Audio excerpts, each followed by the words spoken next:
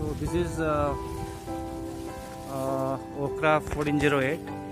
Actually the harvesting has been done yesterday, so today we can't see much bigger fruits. There is no disease and it has a very thin leaves, and we can clearly see the difference. It is completely clean without any disease or pest.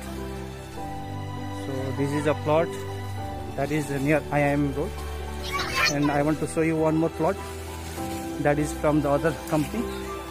You can see our plot is completely green, having good plant vigor.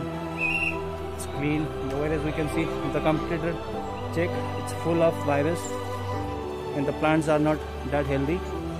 So even the growth of the plant is very weak, short. The leaves are almost all curled up. So this is the difference in between 1408 and other hybrid. Thank you.